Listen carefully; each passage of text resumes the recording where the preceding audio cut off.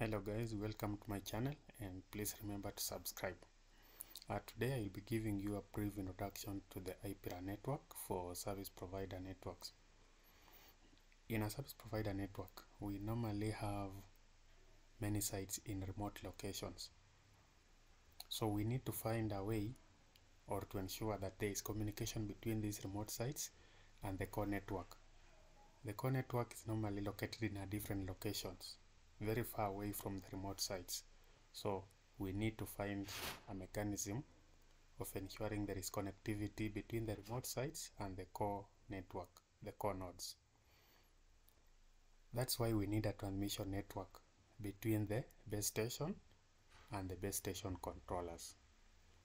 And generally, in a service provider network, we'll have different services, for example 2G, 3G, 4G and 5G, and all these networks, they have their own base stations. For example, the one for 2G will be a BTS, node B is for 3G, E node B is for 4G, and G node B is for 5G. Then for the controllers, we'll have BSCs, the base station controller for 2G, radio network controller for 3G, EPC for 4G, and the 5G core for 5G network. So we need to ensure there is communication between the base stations and their controllers. And the transmission network that is being deployed between the base station and the controller, we need to ensure also it can carry all these different services on the same underlying network. We should not be having a different network for 2G, a separate network for 3G, and a separate one for 4G or 5G. So it should be able to carry all these different services on the same network. So the transmission network basically lies between the base station and the controller, and its main objective or the goal is to ensure there is connectivity, there is communication between the base station and the base station controllers for the service provider network.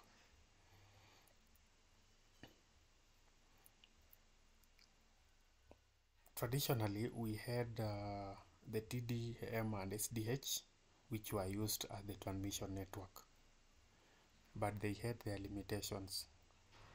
For example, they were offering very low capacity for the service provider, but you see the network has evolved and the requirements have grown.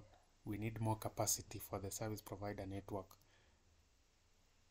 So that's why we have adopted the IP network, which offers higher capacity and flexibility in deploying different services for the service provider network. So IPRAN basically is IP-based radio access network that uses IP MPLS as the transport layer technology. This is the integrated router switch solution that are deployed on the RAN, and IP is deployed end to end. So now instead of using TDM or SDH, we are deploying IP end to end from the base station to the controller. So we'll have a router connecting to the base station, and then we'll have another router or a switch connecting to the controllers in another location. Then we deploy IP and MPLS on the network. So IP basically replaces the TDM and SDH technologies, the older technologies, and allows the service provider to benefit from high capacity and flexibility of deploying different services on the same transport network. And another key benefit of IPRAN will be the OPEX reduction for service providers. Remember, we are using the same underlay network to carry different services, 2G, 3G, 4G, 5G, and even other special like the enterprise services can also be deployed on the IP network. We don't need to have different network for different services. So for the IPRAN architecture, this is how it looks like. We have different nodes at different locations. So generally we have aggregation and access. The aggregation connects to the controllers, the access connects to the radio equipment, the E node B, the BTS, that site. So the node that connects to the radio equipment, we call it a CSG, the cell site gateway, and this one is now the device that is installed on the remote location. Then we need to ensure there is connection between the CSG and the ASG. The ASG is an aggregation node, generally aggregating multiple CSGs. The connection between the CSGs and the ASGs and the RSGs is general fiber, higher capacity fiber. You can do 10G, 20G, or even nowadays there is 100G or even 800G. Or you can even use DWDM that offers higher capacity. So the cell site gateway connects to the radio equipment, the node B, E node B, BTS. And then we have the ASG, the aggregation site gateway that aggregates traffic from the CSGs.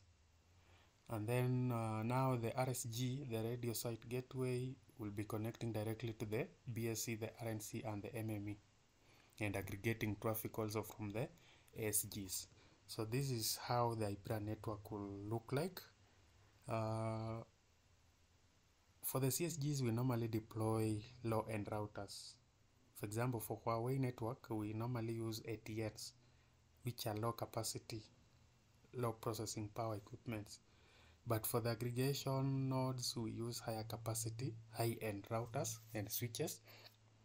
For example, for Huawei, we could be using a CX, a PTN, and nowadays we also have the net engine routers that have higher processing power and higher capacity.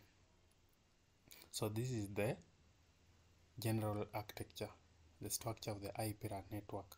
So we are deploying IP from the CSGs up to the RSGs. It's an end-to-end.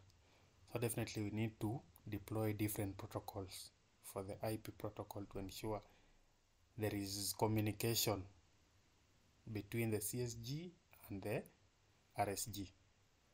Then the E node Bs will communicate to the BSC through our IP network, which is now an end-to-end solution. So for the protocols, we will have to deploy different protocols on the network. I'll just mention some of the protocol that needs to be deployed. For example, we need an IGP protocol to ensure connectivity within and even outside that region. So we can either go with ISIS, which is intermediate system to intermediate system protocol. We can have OSPF. We can deploy EIGRP, which is Cisco specific protocol, or we can have RIP. The choice of the protocol will definitely depend on how huge your network is and other requirements from your network. Then we have BGP, the border gateway protocol.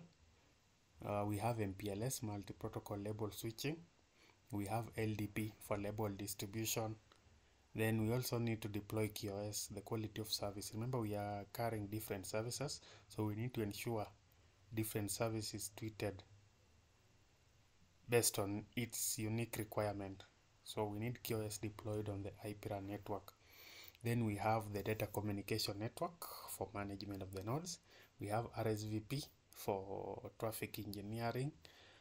The VPNs normally used to separate different services. IGMP PIM for multicast traffic. Then IPsec for security. Then we can also deploy segment routing, which is now replacing the MPLS. You can talk of the SRv6.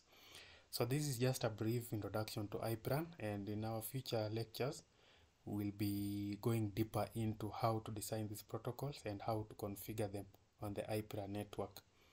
Thank you for watching, and again, please remember to subscribe. Thank you.